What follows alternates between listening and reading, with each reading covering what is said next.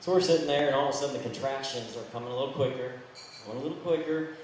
and you kind of waiting on the door, and well, finally hear that clipboard on the door. And we're like, okay, doctor's back, and they go, yeah, all right, let's check your dilation.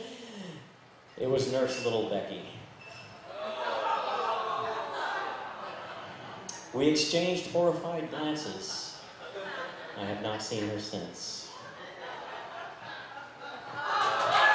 Very reasonable. He makes me a deal, and he says, I will make you a deal. You are grounded for 1 month from your phone, from any social activities. I was lucky they let me go to school.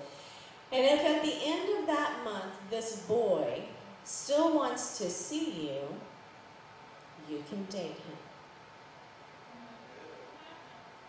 Reasonable dad, right? Smart dad. He knew if I disappeared for a month, that dude would find somebody else and be gone. And he was right. He was gone. Month goes by. I opened the door and I leaned out to just let it all go because it was coming. And I went, and I made this noise. Like somebody was like carving up a cow with a spoon or something. And it was just like this incredible burp. But it wasn't, nothing came out. I was like, oh my God, making this crazy noise. And I hear this applause. There were these guys from my neighborhood behind me, and they'd heard it. They were like, yay, really good, yay. I look over at Father, and I'm like, I don't think I can go on. He goes, oh, you're fine. So like, I'm really green now. And we get to communion, and I've got the patch in my hand. For those of you that haven't ever been to a Catholic Mass, just imagine everybody in the entire school who judges you daily staring up at you and thinking, who is this guy? Half falling asleep, not really paying attention. Until communion, when everybody's looking at you on the altar. And all of a sudden, after I receive communion, it hits me. And I puke all over the priest, all over the altar, all over myself, all over everything that everybody's paying attention to. And it was this awkward, like, green puke, it was disgusting. So she slides off her chair in full form, starts doing the hammer dance, back and forth. It's like, hey everybody, it's MC Hammer on me.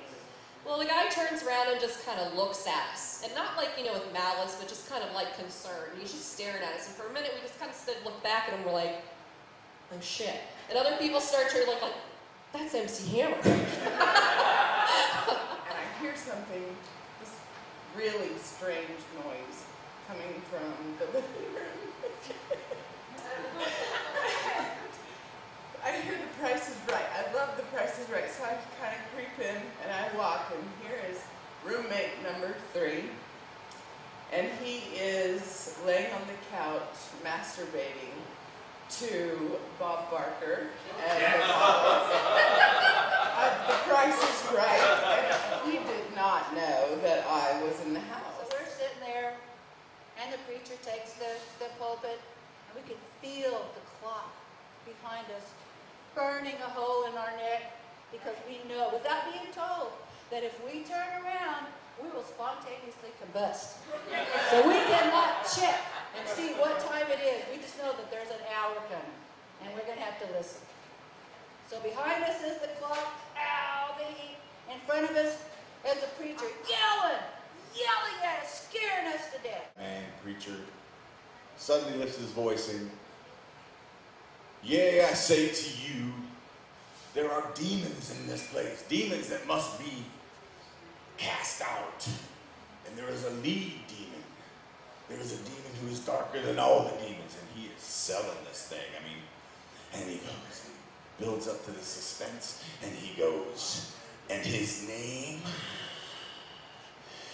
is Dracula.